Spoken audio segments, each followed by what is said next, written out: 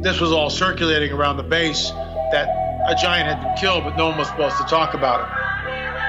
I saw 3 long, bony fingers reach up underneath the door, curl up to grab it, and then disappear. When he came over to me, dude, he slithered over to me.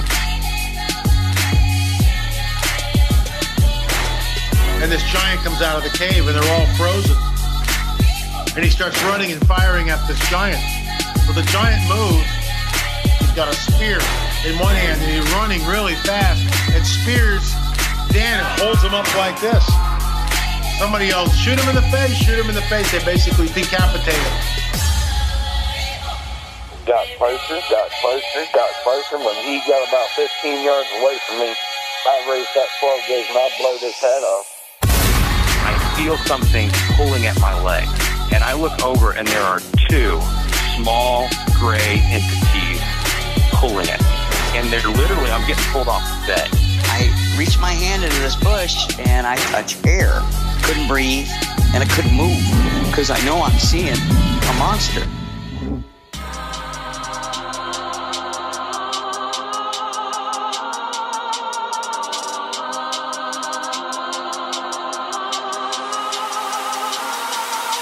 Yep.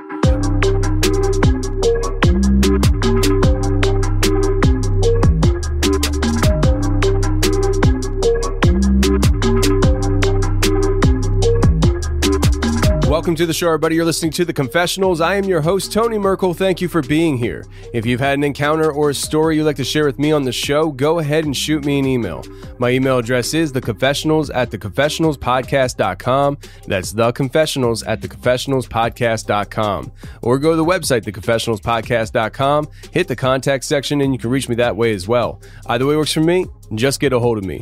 And if you want more shows every week, every Thursday we release a bonus show just like you hear on Tuesdays, only it's on Thursdays for the members to the website. So if you're interested in having extra shows every week, go to theconfessionalspodcast.com, hit the join button, and become a member today. Now, this week we have a great show planned for you. We have Wendy coming on the show, and Wendy's going to share her paranormal experiences that she's had throughout her life, but her life is a little different in the sense that she's seen a lot of different things when it comes to the paranormal. She saw these things come in her room. What they did to her, you're just going to have to listen because it's something that I can't even describe.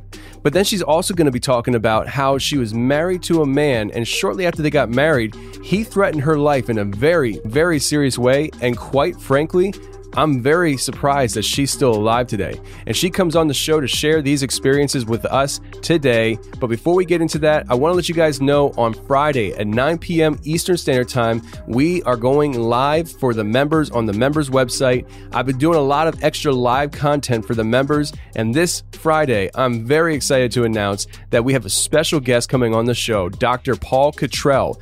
And Dr. Paul Cottrell is going to be coming on the show to talk about the coronavirus and his findings with this disease. He is actually based out of New York City, which is the hot zone for the coronavirus in the United States. And he's been looking at this for just about as long as I have. And he's found some very incredible things that leads him to believe that this is more than likely a bioweapon.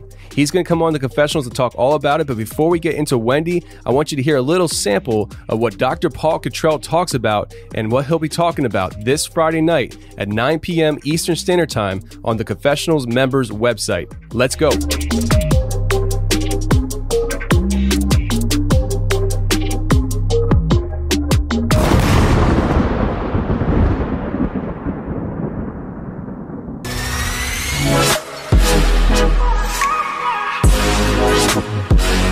All right, today we got a great guest coming on. We have Wendy. Wendy, how you doing?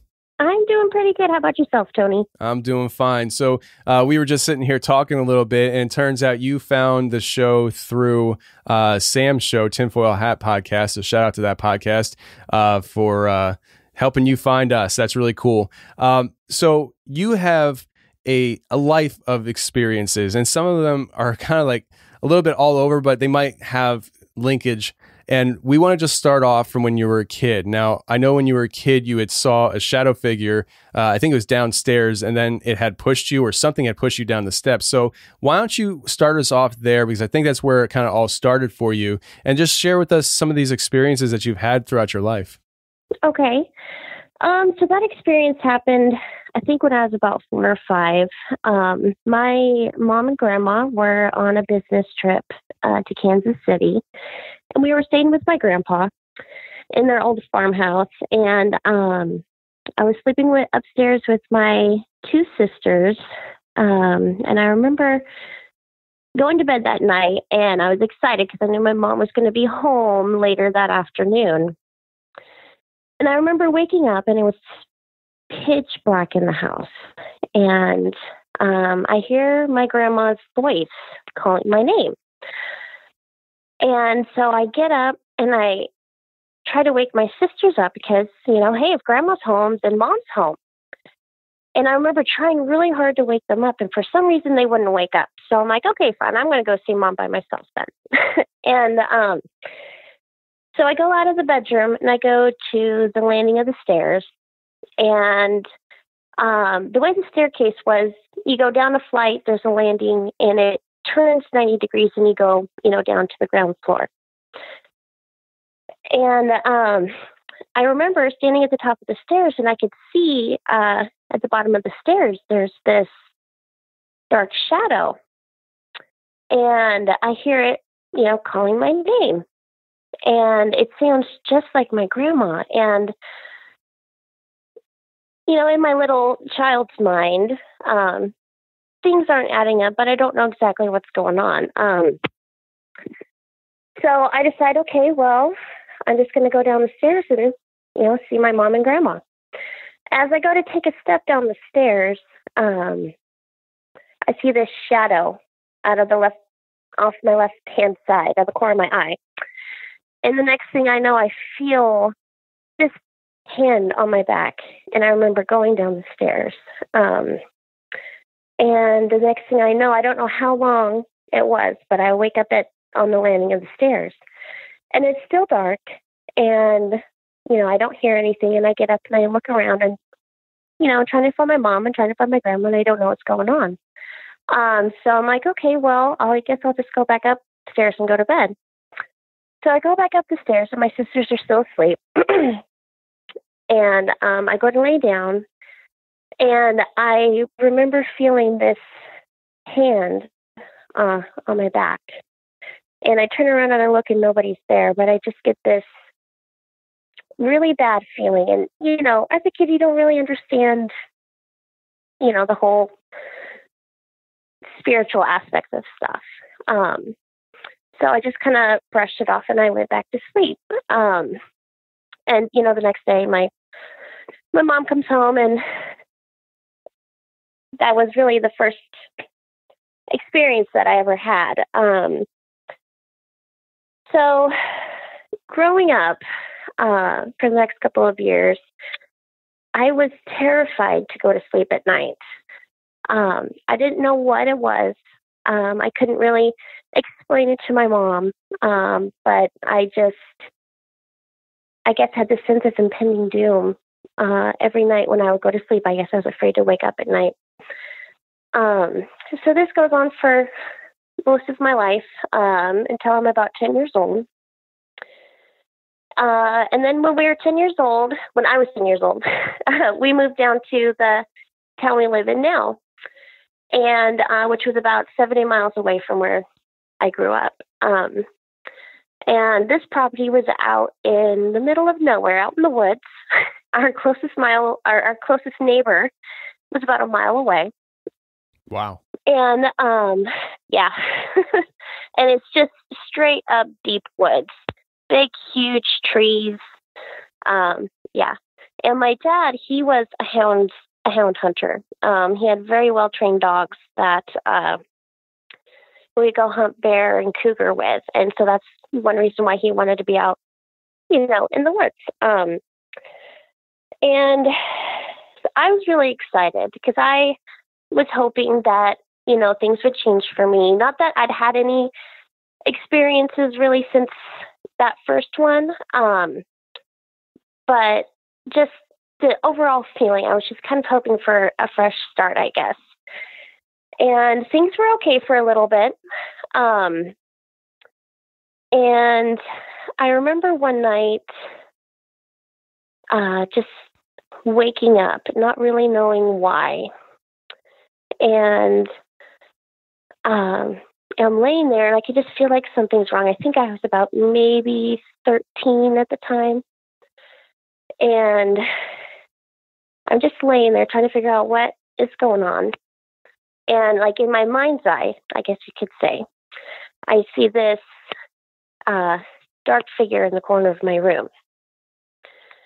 And, you know, I knew about angels and demons and, you know, stuff like that, but I guess I'd never connected, you know, what I experienced when I was younger to any of that at that time.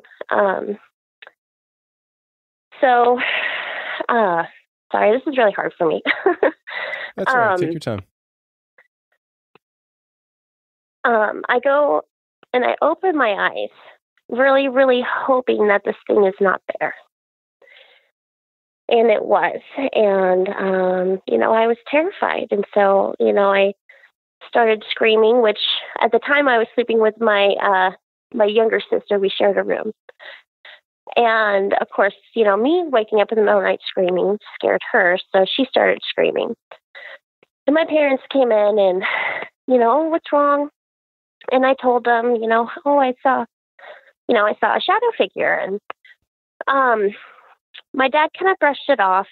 And my mom, she said, you know, it's okay. We'll just pray and everything will be fine.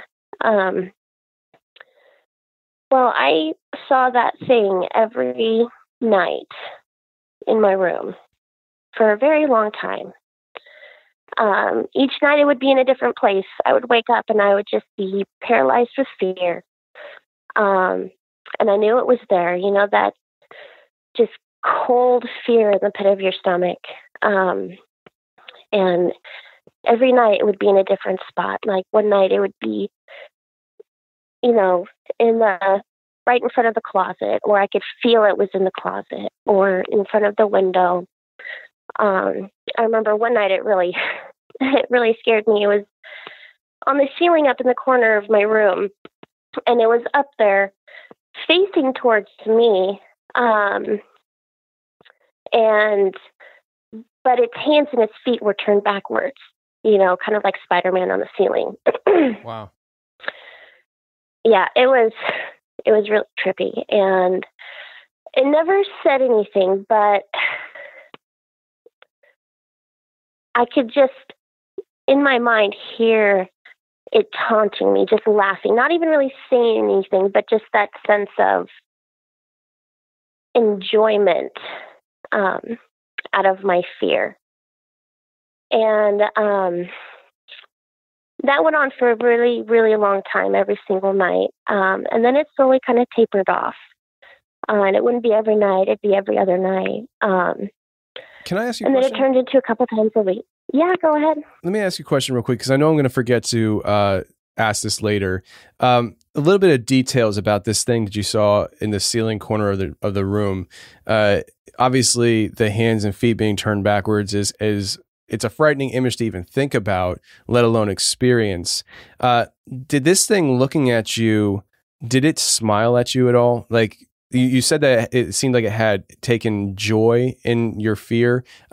Did it smile at you? Because we hear on this show a lot, and I know you're a relatively new listener, so you may not have heard such shows, but we hear these entities appearing, and quite a few times now, I remember hearing people say it was like in the ceiling corner of the room, and it looked at them and it smiled at them, and the smile went from like ear to ear. It was just like a huge smile. Sometimes they describe it as a jagged teeth. Did you see anything like that?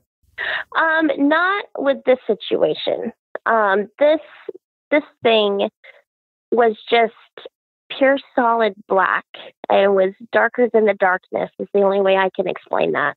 Okay. But there was no facial features. It was in the shape of a man, but I never saw any facial features or, you know, anything like that.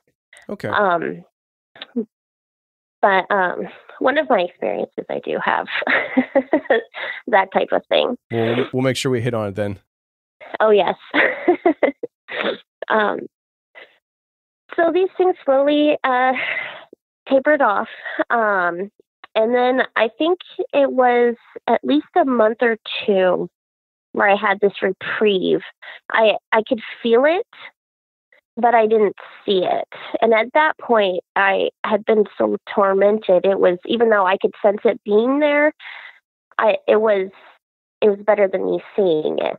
Because there was a different level of fear of, okay, I can feel something in the room with me versus seeing something in the room with me, So one night I go to bed and through this whole time, I just pray every single night before I go to bed, God, please, keep me safe, keep this thing away from me.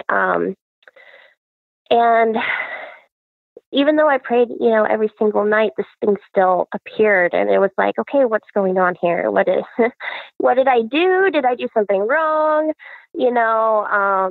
Why isn't God protecting me from this thing? And so it tapered off. And I remember going to bed, and I wake up and I just am paralyzed. I can't move. And I feel like I can't breathe. It's like this suffocating feeling. And I open my eyes, and at this point in time, my sister and I had gotten a bunk bed. And, my parents gave me a choice, being the older sister, do you want the top or the bottom? And they expected me to pick the top bunk bed because, what kid doesn't want to be on the top bunk bed?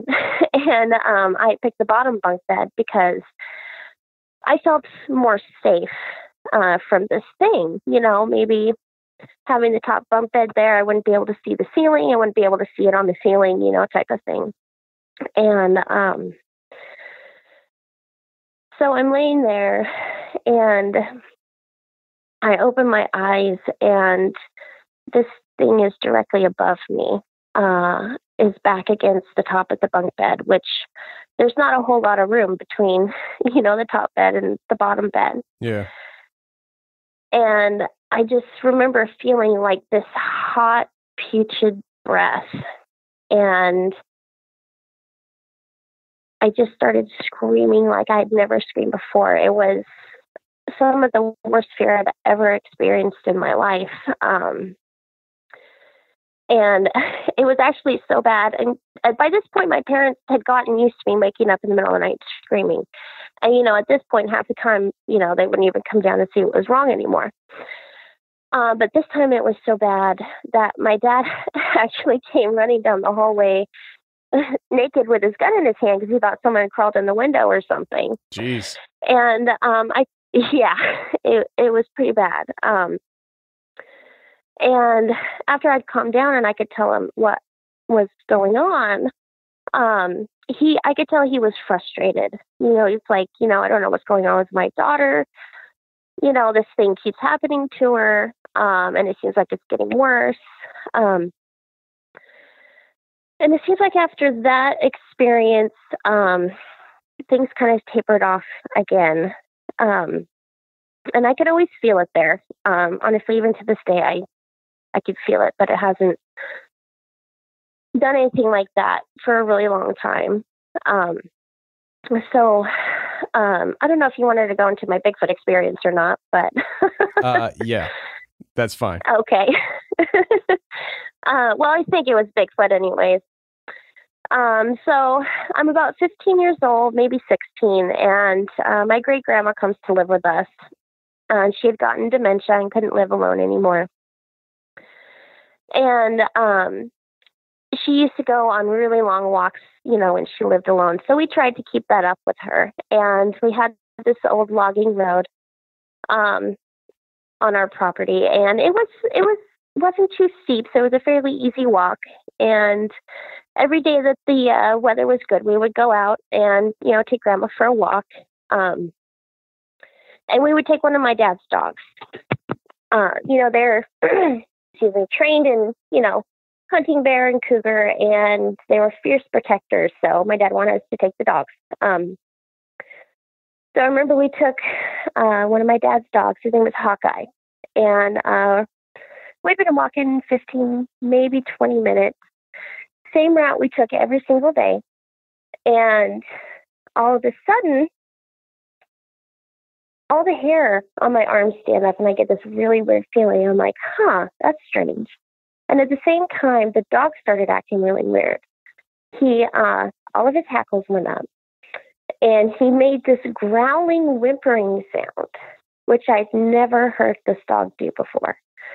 This dog has faced off bear and cougar. He's not afraid of anything, And he starts sniffing the air. And about that time, the smell hits me. And I've never smelled this smell ever in my life. It was this mixture of wet dog and skunk and garbage and rotten meat and body odor just all wrapped into one. And it was thick in the air, if that makes any sense. It was just heavy. And the dog starts looking up the hill towards our right at the time, because we're going up the hill. And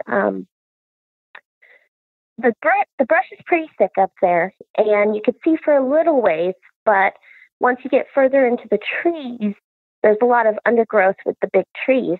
And I can kind of see something back there, but I can't identify what it is. I can just see movement in the brush, if that makes sense.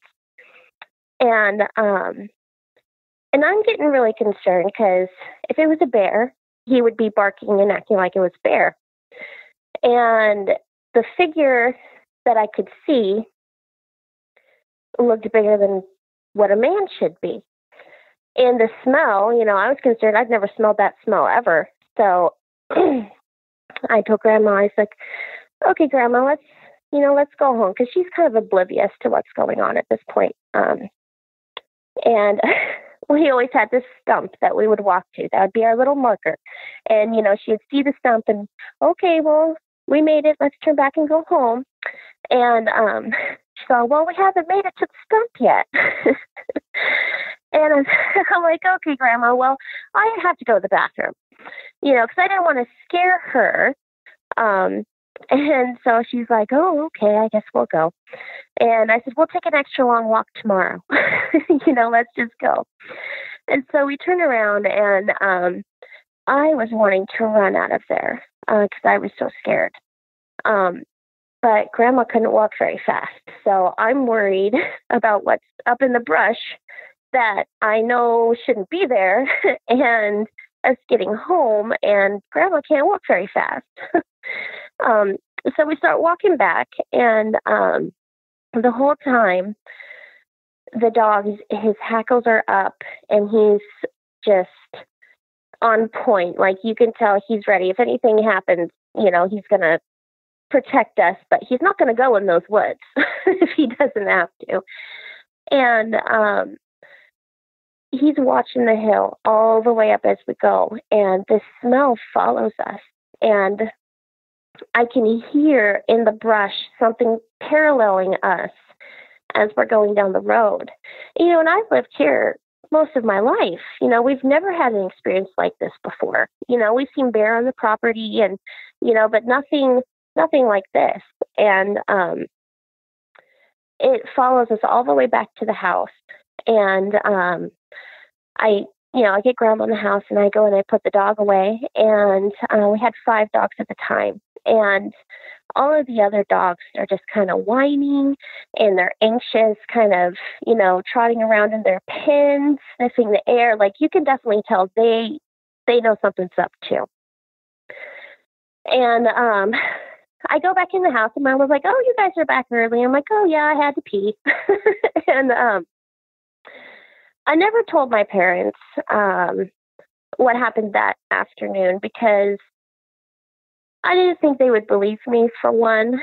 I'd never actually saw anything. I saw something moving in the brush, and I knew my parents would just say, "Oh, you have an overactive imagination," and whatever. So later that night, and we lived in an old double wide up there. Later that night, I had my bedroom window open for fresh air, and I remember waking up, and I don't know what time it was, and I wake up to this smell that I had smelled earlier that day, and I'm laying in bed, and I can hear something walking up our driveway. And our driveway came up, and it went along the side of the trailer back to where my dad's shop was and the dogs were. And I hear something, and it's walking on 2 feet. It wasn't 4 feet, it was 2 feet. And it sounded heavy. I don't know if that makes sense. And it walks up the driveway, and it stops at my window, and I can hear it kind of huffing and like smelling, if that, I don't know how to describe it, but, and I know it's right outside my window, and I was just too scared to look. And I'm kind of kicking myself now. I wish I would have looked, but maybe it's a good thing I didn't, but, and it stands outside my window for a few seconds, and then the dogs start going off. And, they're barking and whining and doing the same thing that they had done earlier that day, which, if a bear's there, they are ferocious and just, barking their heads off. And this was just different. And I remember as soon as the dogs started going off, this thing made like kind of like a snort of annoyance, I guess is the only way I can describe it. And I can hear it turn and walk back down the driveway. And as soon as the footsteps, I can't hear the footsteps anymore. I see my parents' light turn on, and my dad goes out to check out what's going on. And then the dogs calm down, and that was it. Nothing like that had ever happened before, and it hasn't happened since. So I guess I never saw Bigfoot, but I don't know what else it would be. Yeah. And okay. So, I mean, what you described is things that a lot of people who have actually seen the creature describe as the environment around them before they have a sighting. And so, chances are, and especially being in, I don't think you said it on the recording here, but I know where you live. There's a good chance that there's something going on there, especially since it seems like it followed you back to the house. And I mean, I'm assuming that's what you think too. It seems like it kind of followed you. Yes, I do believe that it followed me. Yeah. Why do you think that is now? I mean, if these things are so elusive and resistant to being seen by people, and this is a common question that I often think about and ask people, when it's relevant. But, these things are like, the meme that goes around, hide and go seek world champion. You right. Can't find them, but there are times that they allow themselves to be seen. Sometimes you do stumble across these things and you catch them off guard, but there are times that they literally allow you to see them. And then in your case, if this was a Bigfoot, follow you home, never to do anything, never to come back, but it certainly let its presence be known to you, at least, that it was there. Right. I truly don't know. I have wondered that myself, especially, my parents still live there to this day. And I asked my dad and my mom the other day, have you ever had any weird experiences and, anything like that? And, my dad believes in Bigfoot, but he said, I've never seen one. And, honestly, Tony, I don't know. I really don't know. It's, you said that your dad believes in Bigfoot. Do you know why your dad believes in Bigfoot? Is it like a cultural thing out there on the West Coast where it's like, it's so ingrained in the culture that some people just grow up believing that these things exist? Or, did somebody tell him their personal story? Did he ever tell you why he believes? I think it's a little bit of both. He said he's had friends that have told them their stories. He's never divulged them to me. But my dad loves the woods, and anytime he can go out in it, I mean, they live in it, but and he said there's just such a vast area of woodland that, it's kind of arrogant for us to think that we've found everything. So I can remember when I was younger going through a box of my dad's stuff from when he was younger, and he had these old Bigfoot books, pictures and stories. I think it was from maybe the 70s or 80s. I mean, they were fairly older books. So I think it's something he's always been interested in. And he actually told me, he said, I've always wanted to see one, and I've been disappointed that I haven't seen one yet, but I do believe that they're there. Yeah, fair enough. I mean, I know there's a lot of different reasons why people believe. I mean, certainly even me, I've never seen anything. For me, it's just I've heard so many stories that I believe in Bigfoot, and I believed in Bigfoot before I started this show. It was just, I listened to a lot of people's personal encounters. I was fascinated by a topic. And at some point I crossed over that threshold into believing they exist. And then, once I started the show and talked to people about their experiences, I was like, now I really believe they exist. And so, right. It's just, and everybody has their own threshold of belief to begin with. Some people are much easier to believe in things than others. That's why there are people out there that, don't believe in any of this kind of stuff that we talk about on the show, because they are a different type of person that, needs certain things to happen for them to cross over that threshold of belief. And then there's some people that, you can just say, hey, yesterday the sun came down out of the sky, landed in my backyard. I walked up to it, pet it, gave it a kiss, and went back into the sky. And somebody's going to believe the story, So, right. I mean, it's just, it is what it is. But I find it very interesting. I'm glad you shared that and stuff. I know that it maybe was a little bit of a segue from some of the other things that we were talking about, but timeline wise, it fit.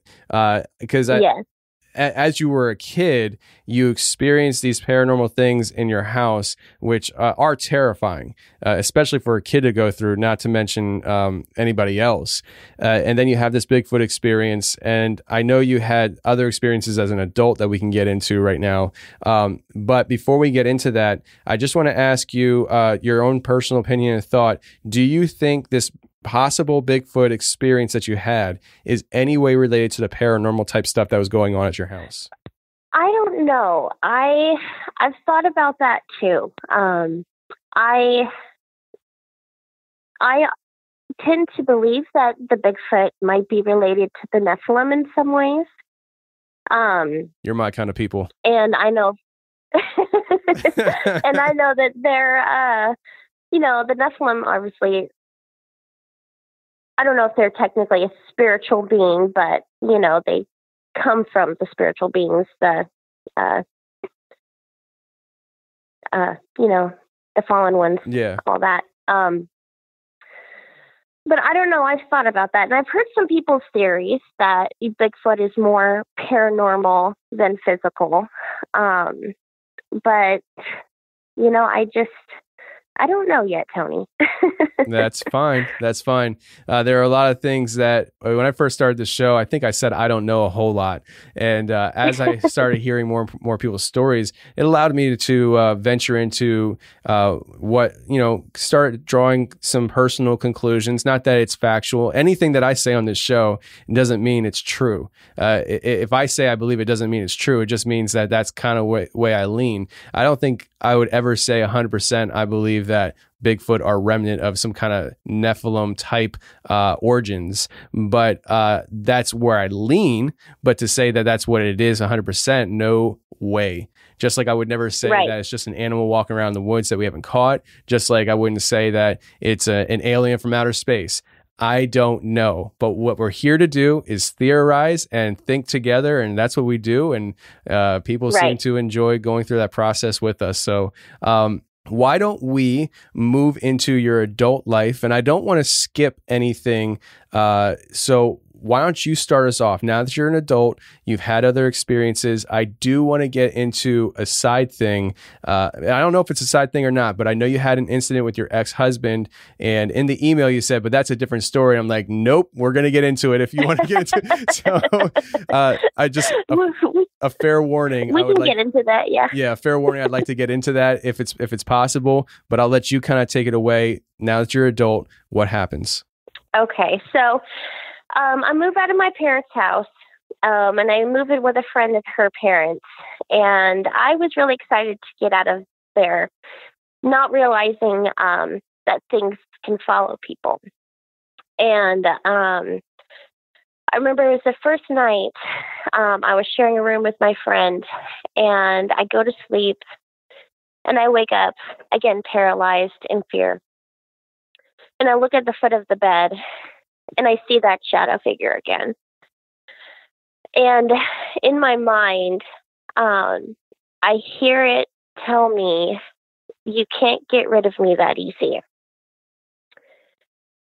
And at that point, it turns into this big black wolf with red eyes, and it leaps at me. And, I get up and I start screaming, and my poor friend scared the crap out of her too. And then I realized, okay, this is going to be, I can't just move and this is going to be over. So shortly after that, I went and I got my own place.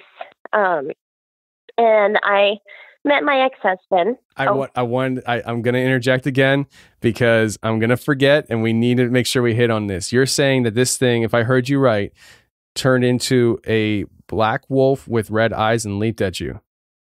Yes. And where was it again? It was on the wall? At the foot of the bed. At the foot of the bed. Now. Yeah, and it was a large king-size bed. Okay. So it leaps at you, and you're married at this time, right? Or you weren't? No, not at this time. No. Okay. So it leaps at you, and what happens? And right before it gets to me, it disappears. Okay, so you never felt anything physical.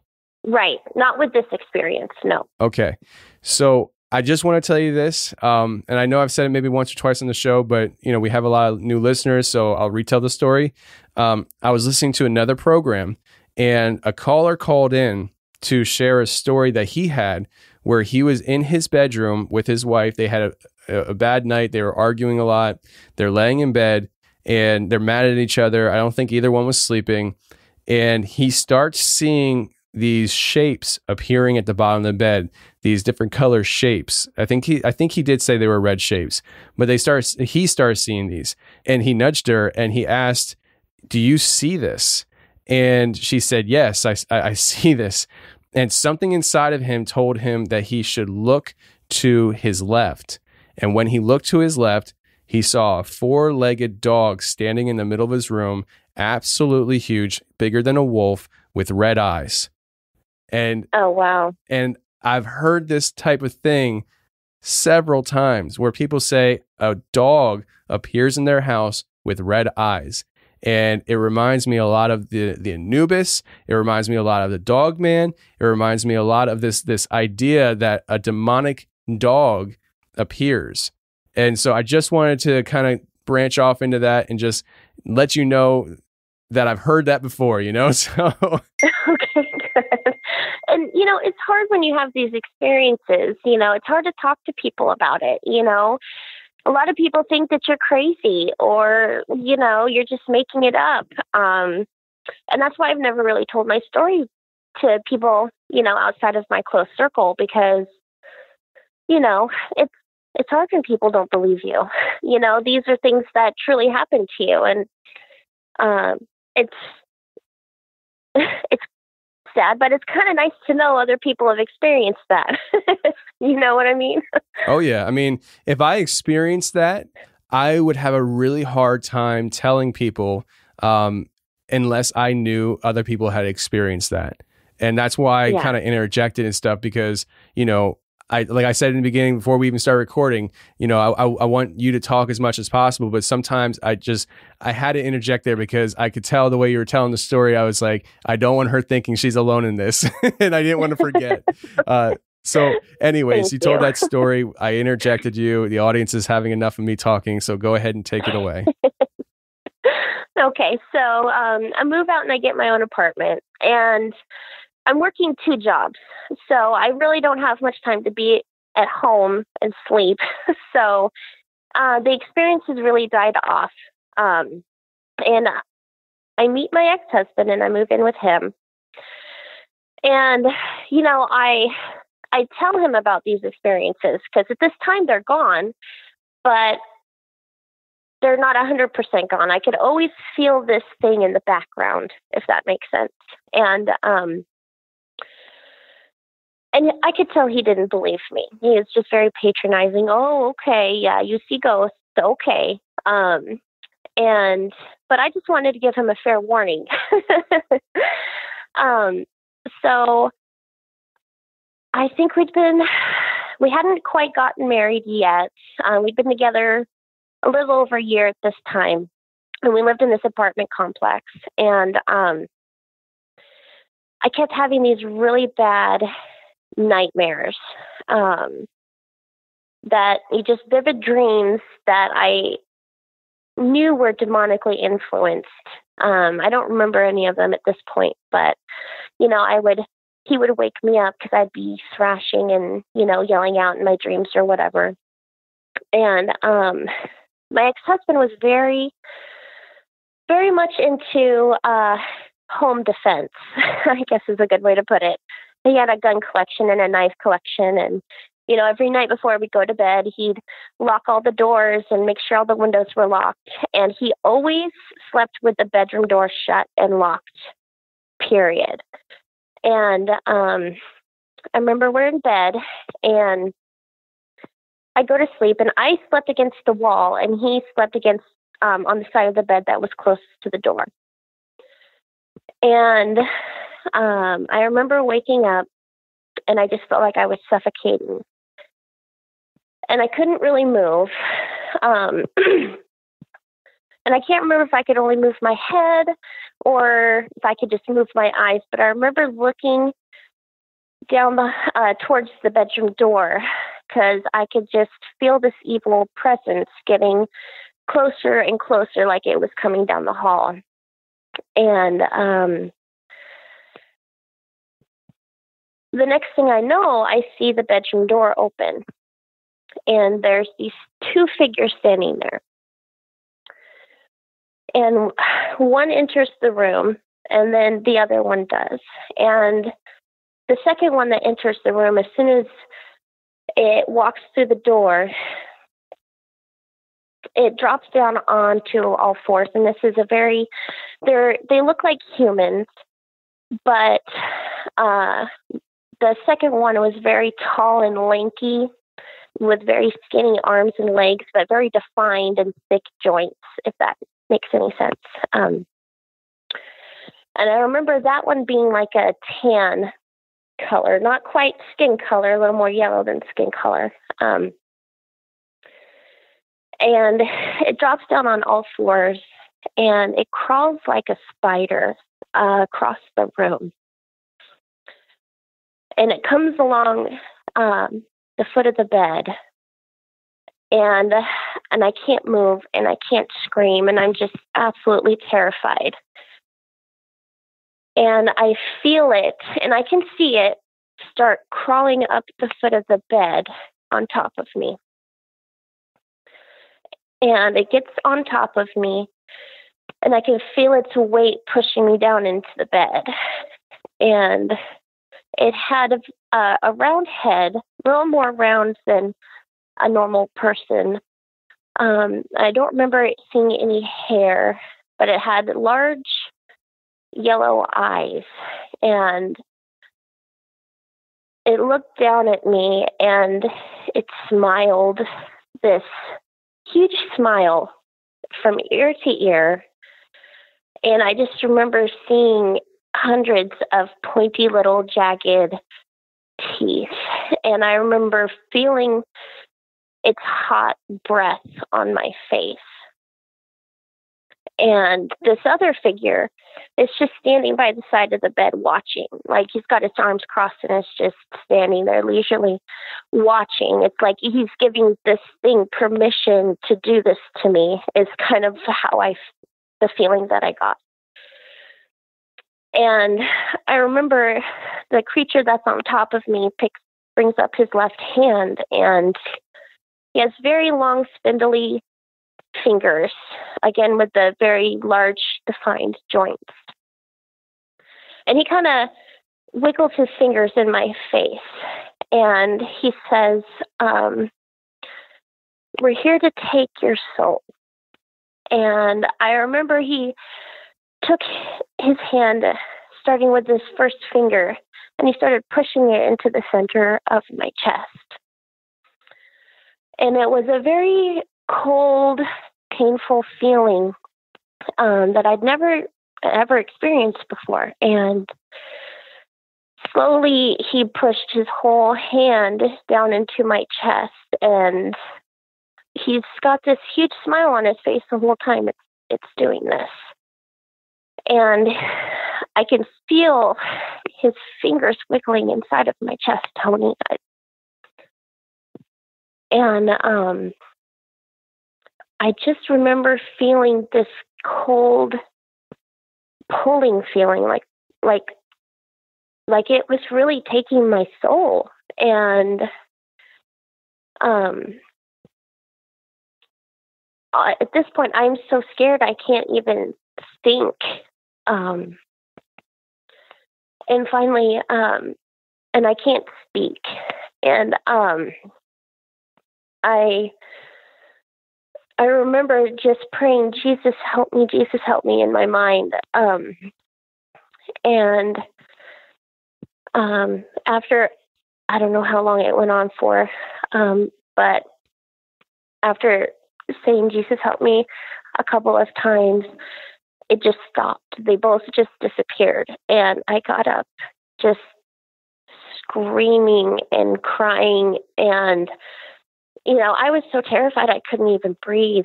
And of course, my ex-husband wakes up and he's all, "What's going on? What's going on?" And he's all, "Oh, you're just having another one of your nightmares. And, you're just being over dramatic about a bad dream." And then there's a knock on the door, and the guy that lived in the apartment next to us was a cop.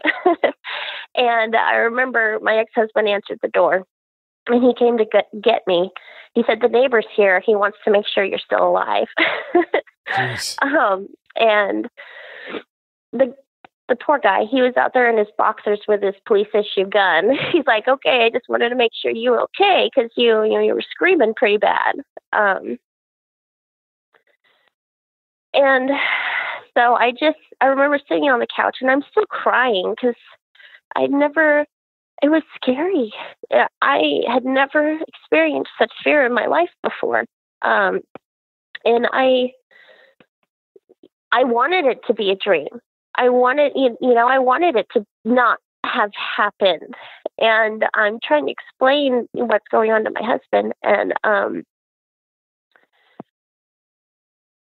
he I could tell he didn't believe me. And I said, "Well, you know what? If this didn't really happen, why was the bedroom door open?" And I remember he just kind of looked at me, and he got a little pale, and he's like, okay, fine.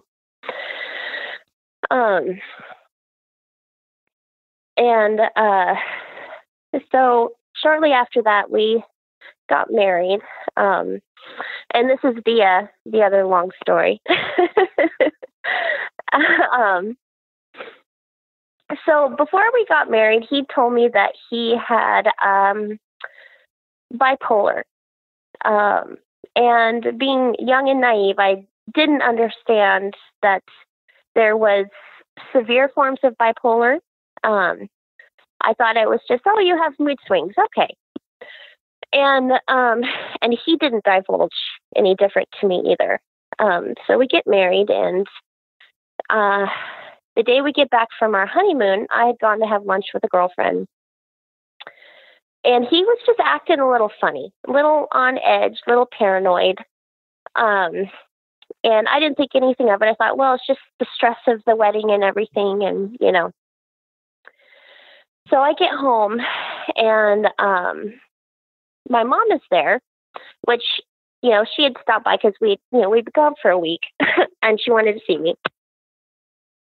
And I remember walking in the apartment and he's just very on edge, ranting and raving of, I don't even remember about what now, but he'd shaved his head and he said he'd join the military. And I'm like, well, that would have been nice to know, to have this conversation with your new wife. Yeah. So he told my mom to leave, and my mom just thought the whole situation was very strange. So as soon as my mom left, he took my cell phone, and he told me that he was going to keep my cell phone for the rest of the day, and he was going to let me call anybody. And I'm like, what's going on here? And then he proceeds to bring out his whole gun and knife collection. And, you know, he had AK-47, an SKS with a bayonet, 9mm. He had a 40mm. I mean, just pretty much every single gun you could imagine he had. And hunting knives, machetes. You know, he had a very large collection. And he starts cleaning all of his guns and loading them. And he's ranting and raving about the government's coming to get us and just all these crazy things. And he keeps saying, if the cops come, I'm going to kill him. You know, if the cops come, I'm going to kill him. And I have no idea where any of this is coming from. And I know I told him at one point, I said, okay, give me my phone. Because I'm like, I don't know what's going on. I'm going to call my mom, like, I'm going to call somebody, his mom, something. And he, again, refused. He actually hid my cell phone from me. And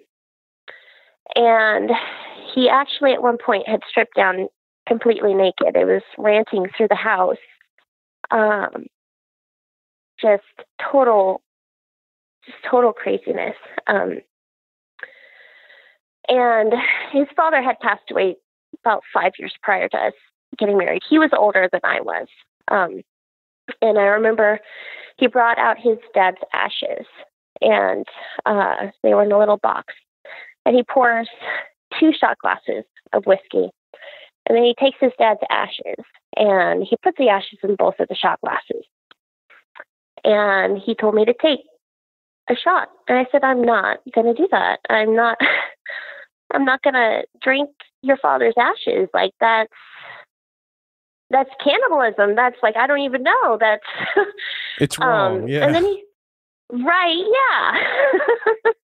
And he took his 9mm and he put it to my forehead, and he said, you're going to drink it. And so I did. And at that point, he said, we're going to go on a little drive. So we go in the car, or in his truck, and he's got his AK-47. He's got a little .22 pistol. He's got his 9mm. I mean, he's got everything, and he's got a bunch of knives. And, through this whole, and this is the condensed version, and through this whole thing, he keeps saying, if the cops show up, I'm going to kill the cops. Or if your mom and dad show up, I'm going to kill your mom and dad, or your sisters, or whatever. It's just, it was very intense. And he has me drive out to this area where out in the woods where we used to go target shooting. And I knew that's where he was having me go. And this is a very isolated area, very, very isolated area. And we start going up the hill. We get off the freeway. We start going up the hill. And I asked him, I said, where, even though I knew where we were going, because he was giving me directions, turn here, turn there. Even though I knew where we were going, I asked him, I said, where are you taking me? Where are we going? And he said, I'm going to take you back to the place where it all began. And I wasn't sure what that meant, but it terrified me. It absolutely terrified me. And so I just started praying. I'm like, okay, God, I don't know what to do. And, my brand new husband has gone crazy and he's got these guns and he's threatening to kill all these people. And I'm out in the middle of the woods and I don't know what to do. Like, just give me some guidance here. And I just heard this little voice in the back of my head to, run. You need to run. And I was driving the truck at that time. So I waited for an opportune moment where he was looking out the window, and I threw the truck in the park, and I bailed out of the truck, and I start running down the hill. And I knew we weren't very far from the freeway, so I was just thinking, if I can get to the highway, if I can just get to the highway, maybe I can flag somebody down and I can get some help. But then I was afraid because he's got all these guns and he's always been saying this whole time, if the cops show up or if someone shows up, I'm going to kill you or I'm going to kill them. And so I start running. And at the time I had very long hair. I had long hair all the way down to my butt. And I had it in a ponytail that day. And I'm running through the woods and I can hear him behind me. And I can see the highway and I can see the cars going by on the highway through the trees. And I'm like, okay, I'm almost there. And it's kind of like just in a movie in slow motion. I'm just about to break through the trees to reach the highway. And he grabs my hair and he wraps it around his fist. And he drags me back up the hill to the truck. And he throws me into the truck. And he takes his .45 and he cocks it. And he puts it to my forehead. And he said, if you ever try to do something like that again, I'm going to effing kill you. And at that point, I think he got in the driver's seat and he turned the truck around. And I think by me doing that, he realized that he couldn't control the situation. Like, I could get away and hide from him potentially. And maybe, he was a very controlling person. So he did not like to lose control. So I think that situation, made him want to head back into town. And as we're going back into town, he stopped by one of his friend's house, and his wife was 8 months pregnant at the time. And on the way to his friend's house, he keeps telling me, you better keep your mouth shut. You better not say anything, or I'm going to kill her. And I'm going to cut the baby out of her belly, and I'm going to make him watch before I kill her, or before I kill him. And so we go to his friend's house, and I'm visibly upset. Like, I don't know what is going on. I just had a gun put in my face twice in one day, and I don't know if my husband is going to kill me or if he's going to kill somebody else. And so we're there, and, my ex-husband, he's pacing, and he's just ranting and raving, and his friend is like, dude, what's going on? What's wrong with you?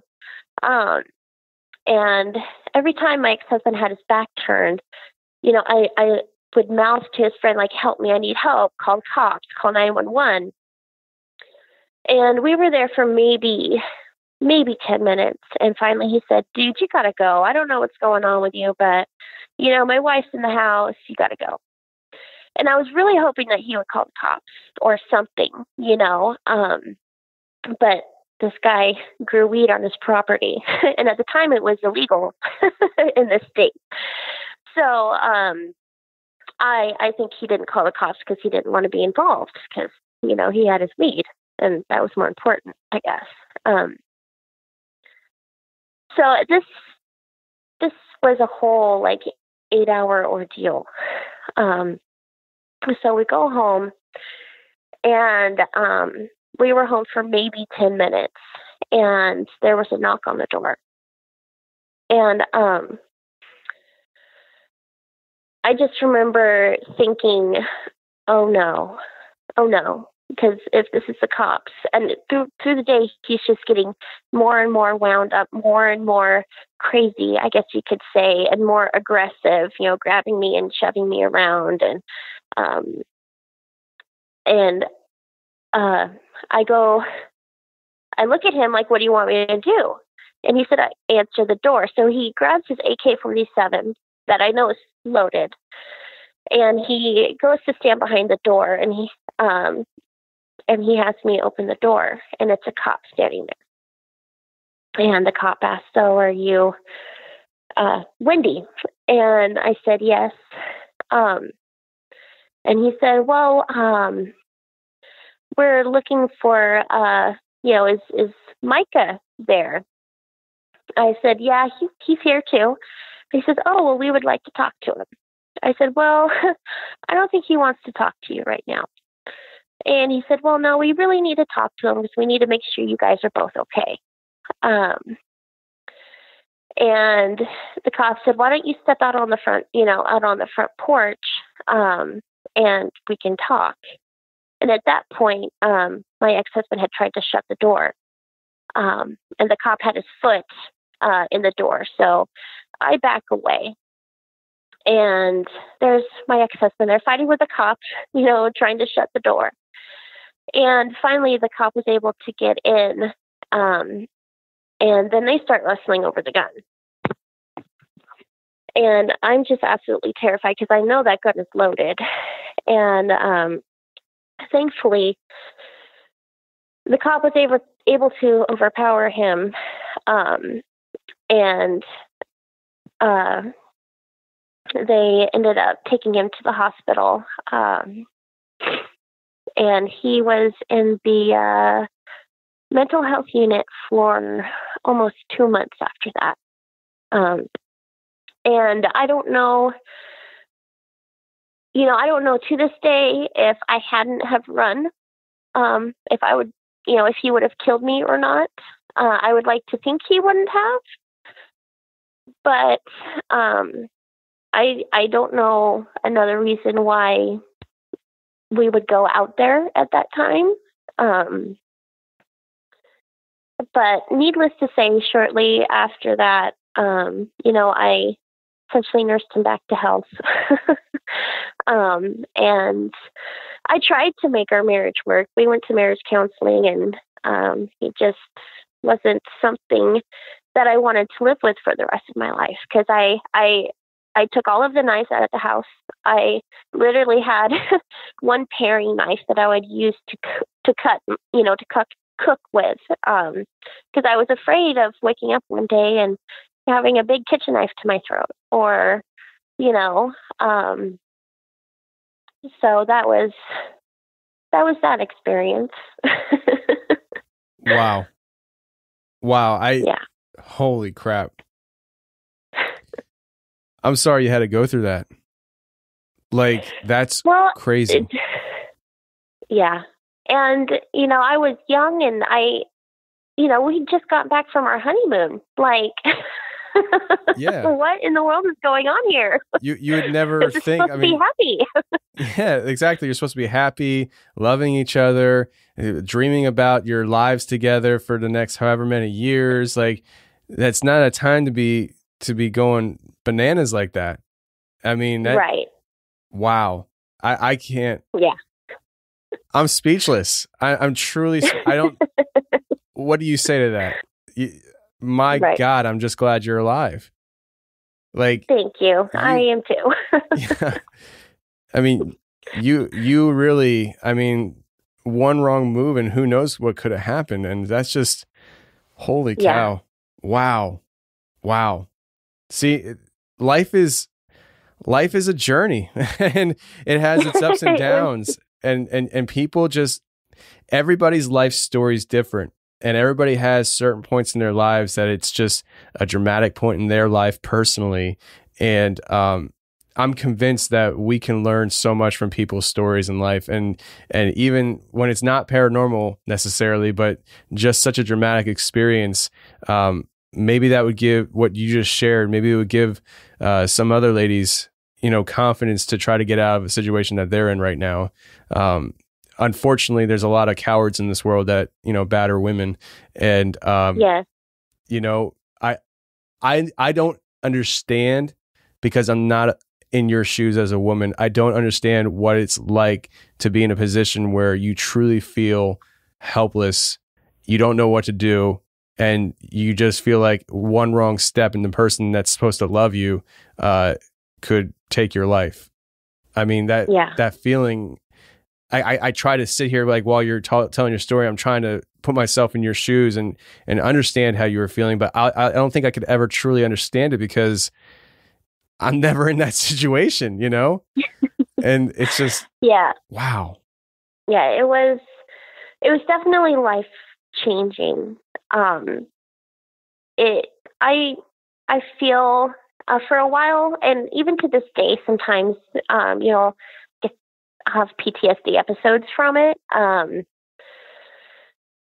But after it first happened, I really withdrew into myself. Like, I didn't want to go anywhere. I didn't want to do anything. And finally, because I was scared, I was afraid. Well, if my husband can do this, what about the stranger walking down the street? Yep. And I just decided that I wasn't going to live my life in fear. And that took a little bit to start applying into my life. Like, my friends would call, "Hey, let's go out and do something." And my initial response is, "Oh, no. I think I'll just stay in and watch a movie or whatever." And it's like, I had to start making that conscious effort to go out and do more, and it wasn't easy, but, I do feel that when life gives you situations, they're not pleasant all of the time, but you learn from them and you grow from them. So. Well, I do want to thank you, before we go any further, for sharing that. Going into it, had no idea it was going to be that dramatic. And, and if I put you on the spot, I apologize for that. And, no, that's okay. I just can't say thank you enough for sharing that. And mostly because, like, I think what you just did is empower women who are in a situation like that to try to get out of it and know that they don't have to live with it like that, and they don't have to stay in that situation. And so I think you sharing that story really did good for people. I hope so. I truly do. I really hope so.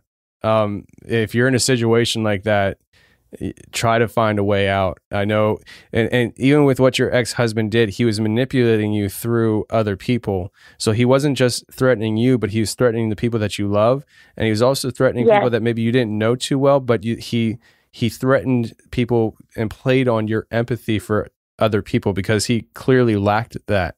And so the idea of killing a pregnant woman and cutting a baby out of the womb, like, that's just psychotic. And he put you in a situation where you probably would have chose death before allowing somebody to cut a baby out of a woman's womb. I would have, yes. And he knew that, and that's why he did that. And so there are people out there that are abused right now, and they're in a similar situation where they're being manipulated to be controlled. And you don't need to sit in that, and you can try to find a way out. I don't know everybody's situation, but I just feel like I needed to say that. So, wow, took a serious turn. Woo! Hey, this is real life stuff. I mean, we're a paranormal show. We dive into conspiracies and stuff, but this is a real life show. These are real people with real life experiences, and you just can't predict everything. So, again, Wendy, I thank you for sharing that. I'm gonna we're gonna backtrack a little bit to before you guys were married. You had these black masses or whatever they were, opened the door, came in, one crawled over to you like a spider, crawled up on you, told you it was going to take your soul, puts its hands down your throat. You feel it. That's terrifying. And again, we talked about it earlier, and you said it was going to come up, the smile with the jagged teeth. it's a very common thing. You're not alone in that.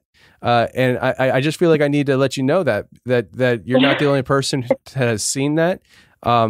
We even had a guy come on the show, episode 29. It's called Bedroom Visitations. David comes on the show and he talks about several different things, but one of the experiences he had was he was in bed with his wife one night and he wakes up because there was these, and he's in the intro of the show, there's the two gray entities pulling him off the bed. But what isn't said in the intro is that not only did he feel like he was being pulled off the bed, but he also felt like there was something being pulled out of him. And when you talk about the idea of what they were saying, they're going to take your soul and they reached in like they were going to pull it out of you. People say that there are three parts of the human body. There's the actual body, there's the spirit, and the soul. There are three separate things that are contained in this house that we have as a human body. And so the idea of, I personally don't think that they had the authority to do that anyways. I think they were more or less torturing you in it. I personally believe you can't even sell your soul to the devil, even though you think you did. If you're out there and you think you sold your soul to the devil, I don't believe that you actually truly did, because I don't think your soul is owned by you to sell. I think it's owned by God. And so you can't sell something that you don't have ownership over. God, if God truly is the deciding factor for all our fates, for eternity, then he holds that in his hands and he controls that. So I don't believe that your soul was truly going to be taken, but I think the threat was there and the manipulation. Yeah. Of that. And so, it's a very interesting thing. Gosh, that's scary. Like, you have a scary life. Yes. If you don't mind me asking you, roughly, you don't have to give an exact age, but how old are you?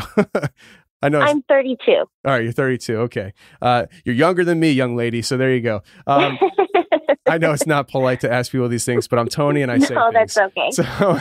So, so you're 32 years old and you've had these experiences in your life. Do you feel like this is going to be a lifelong thing for you? When I talked to my mom about it, because there were some other experiences, I would smell things like men's cologne, super overpowering, to where it'd give you a headache, and then it would just disappear, or a really pretty floral scent, and it would just smell really great, and then it would just turn into this sickly sweet smell, and then it would disappear. And finally, I'd called my mom because that had happened and I was alone in the house. This was before I got married. And I called my mom. I'm like, Mom, these things are going on. I'm alone and I'm scared and I don't have anyone to talk to. And she actually started crying. And she just kept saying, I'm sorry. I'm so sorry. I'm like, Mom, why are you sorry? Like, what do you have to be sorry for? And she said that when she was young, I have my mom and I have two other aunts and my grandma, that all of the women on my mom's side of the family experienced paranormal stuff. And my mom never talked about it. She acknowledged that, we grew up in a Christian home, and she acknowledged that there's angels and there's demons, and there's good, there's evil. But she never really expounded past that. Like, oh, yes, I've had experiences, but I'm not going to talk about it because that brings them, that brings them to you, which is another reason why I've never really, talked about it.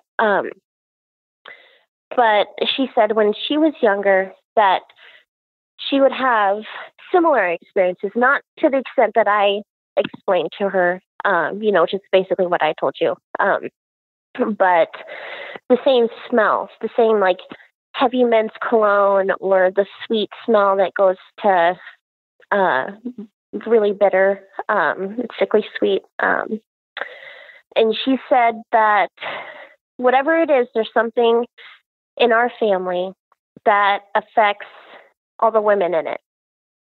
And with my mom and my aunts, their paranormal experiences stopped when they were in their late teens, early 20s. Excuse me. And with my grandma, I know my grandma, she experienced paranormal stuff almost up until the day she died. I don't know what it is.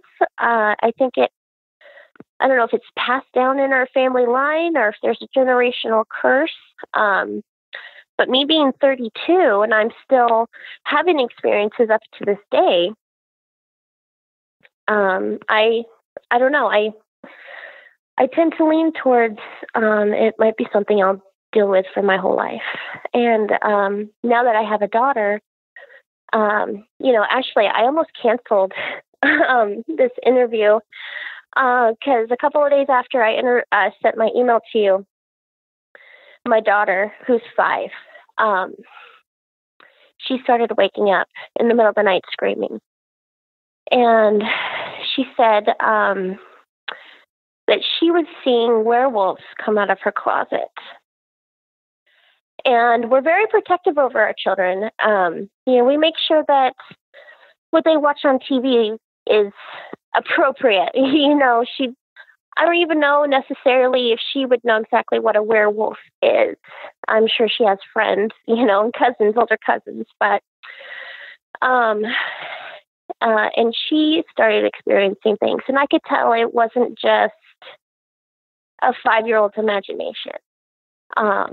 She was waking up legitimately terrified. And when I would ask her, what's going on? Mommy, there's werewolves that come out of my closet. And I know one night, I've been going up and laying down with her so she could go to sleep at night. And she's been refusing to let us turn the bedroom light out. And we go up there and we read her little children's Bible and pray with her. And I went to go close the closet door, thinking that might help. And she started freaking out. She said, "No, don't close it." I said, "Why, baby?" "Well, if something's in there, I want to be able to see it." Like, when I was young, I wanted my closet door shut, because if something was in there, I didn't want to see it, Yeah. But I think for her, the idea of the closet door opening or not being able to see, what's in the closet was more scary for her, is how I took that. But I guess I made the correlation in my mind between emailing you and, these things popping up all of a sudden. But I decided, I just felt like I needed to tell my story. And if this is something that my daughter is going to have to deal with, then,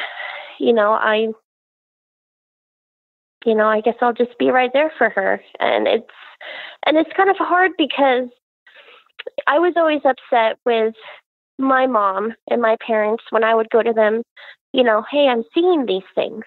And I felt like they were brushing it off. Like, "Oh, well, maybe it was just a shadow or the moonlight or, whatever." And now being a parent, like, yeah, what do you say? "Yep, baby, that was a demon in your room. Yep, you saw a demon." How do you handle that? Because you want to be honest with them, but you don't want to scare them more either, So, yeah. I think knowing your child, I think all kids are different. And so you got to pay attention to who your child is and know how much your child can handle as far as information goes. But I think as your child matures and gets older and is more intelligent, just through maturity, I think being open and honest with your child is extremely important. Yes. You can't fight a battle that you don't even know you're in. If you're in the middle of a war and you have no clue, then that's dangerous. And it's not healthy for anybody to be in the middle of a battlefield and not even know you're in the middle of a war. And so I think it's very important. I know a lot of times people tend to try sheltering their kids from these experiences that they went through and hope that it doesn't happen to their kids. But if you start seeing things that are happening through your children that you experienced, instead of running away from it, instead of ignoring it, hoping it goes away, well, it didn't go away for you. So take it on head on, because as the parent, you're the authority in that house. And just like anybody else, you would never let somebody come in your house and smack your kid around. You murder the guy, you know? And so you don't let things on a spiritual level do that either. And so I think it's very important to change the course of action in your family's history, with you being maybe more open and honest with your children, so that they don't go into situations blindly. And it does sound like a generational curse. It absolutely does to me. It sounds like there's somebody in your history of your family that either maybe did something really crazy or was involved in some crazy stuff, or something happened to them that kind of pushed the family into a certain line. I don't believe it can't be undone, but I think the first step is to figure out what that is. And so you might need to do some digging and see if you can turn up any information. Well, I've been told in the past that, in my mother's lineage, there was a very famous voodoo witch in New Orleans. And that is where my mother's side of the family comes from. So I haven't had a chance to look that up to see if that's true, because you know how sometimes families are, oh yeah, we've got blah, blah, blah. and it's not really, it's true. It's just family lore. But I think especially now with my daughter experiencing things, that's definitely something I'm going to look into. Because if that's the case, I don't know how to fix that, but I'll find a way. I'll find a way.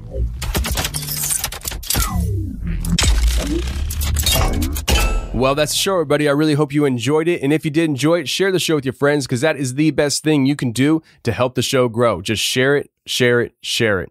And if you're looking for more shows to listen to, we have launched Hammer Lane Legends. It's another podcast that me and my dad are hosting, where we talk to truckers and people who drive for a living, and they share their wild, crazy experiences from the road. And yesterday we dropped episode number 6, and we titled it Locomotive Fueler Encounters UFO. We have Rob coming on the show, and he shares a lot of different experiences as a trucker. But one of the things that he experienced when he was fueling locomotives with his tanker, he had an up and close encounter with a UFO. And it's not the only time it happened to him. And the second time, he had witnesses. And so if you want to check that out, go to hammerlanelegends.com, hit play, or find it on your favorite podcast app today. And until next week, friends, stay safe, take care, and remember, the truth will set you free, but first it will piss you off. Bye. Hey, thanks for watching The Confessionals on YouTube. If you like what you heard, hit the subscribe button, hit the share button, and hit the like button. That would be a great help to me. And if you want more of The Confessionals on a weekly basis, every Thursday I come out with a special show just for members on my website. So if you want to check that out, go to theconfessionalspodcast.com, hit the join button, and become a member today. And every Thursday, you'll get a new show, and you can binge on previous shows, which there's almost 100 of them. So if you love the show, go ahead and check it out. But thank you very much for being here on YouTube and checking out the channel.